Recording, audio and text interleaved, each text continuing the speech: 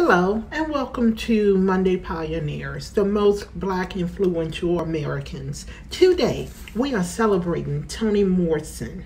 Toni Morrison was a novelist and a playwright person.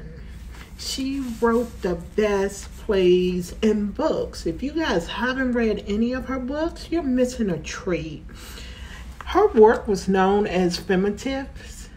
And everybody just thought, we don't want to look at this, we don't want to do that. But you know what? She was a good writer, you guys.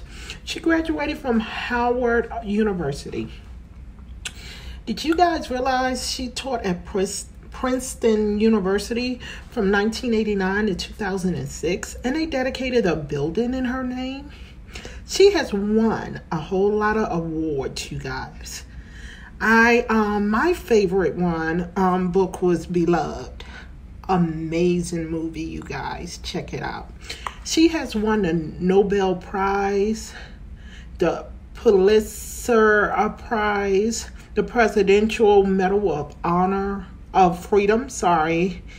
Did you guys know she had her own day? Miss Thing got her own day. Toni Morrison Day. It's February 18th, which is her birthday, and it's in her hometown, Ohio.